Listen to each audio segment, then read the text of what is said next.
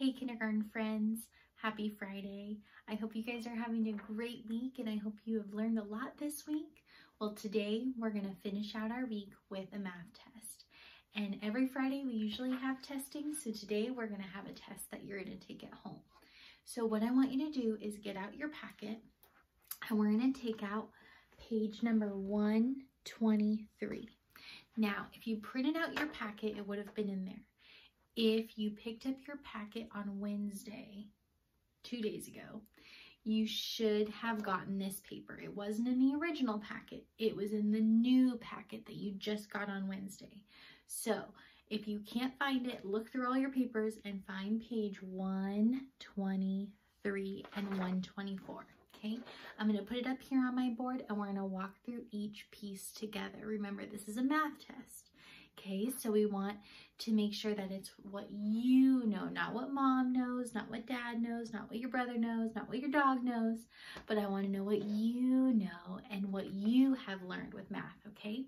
So before we get started, let's spend some time and let's pray to God and thank God for all that He's taught us, and let's pray that we would be focused and remember all the things that we have learned. Okay, so bow your heads and pray with me.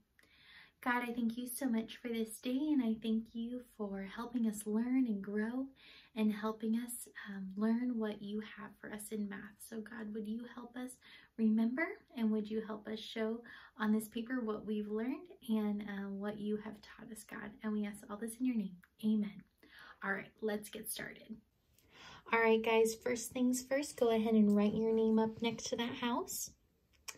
Underneath number 1, it says write the number. That's one of our sight words, huh? I want you to read the number word and write the number. Read the number word, write the number. Read the number word, write the number. Do that for all 6 of those. Read and write the number. Underneath that, on number 2, it says write the missing number. If your numbers are going in order, blank, 47, 48. What comes before?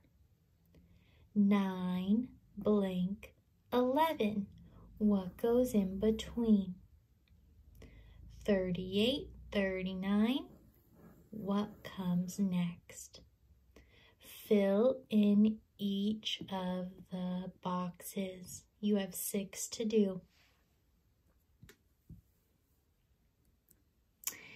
If you're ready for the next step, you can pause this video anytime. We're going to go down and do some adding. If you need to use your fingers, if you need to draw little dots, if you need to get out some manipulatives, go ahead and do that. But add the numbers, write the answer.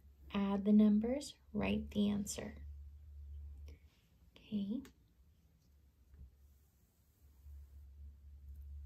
After that, we're going to look and you're going to tell me what time it is. When you know what time it is, write it in the box. Okay. Over here, you have a set of coins. Look at the coins. What coin is it? Okay. When you know what coin it is, you need to remember, what do you count this coin by? Is it by 1s? Is it by 5s? Is it by 10s? Or is it by 25s? What do you count this coin by? Okay. Then it says circle 20 cents. So what you're going to do is you're going to circle them one by one. If I circle 1, how much money is that? Think of that in your brain. If I circle 2, how much money is that? Think of that in your brain. So you might need more than 2, you might need 3, you might need 4, you might need 5, you might need 6. How many coins do you need to circle to get to 20 cents? Okay. When you're ready, you can flip it over. On the back, we have this pretty spring picture with raindrops and ducks and flowers and worms and birds and frogs. So many things. Well, at the bottom, You have the duck, the bird, the worm, the frog, the raindrop, and the flower. What you're going to do is you're going to go back up to the top and count how many ducks are in your picture. Count how many there are. Write the number in the box. How many birds are there? Write the number in the box. How many worms are there in your picture?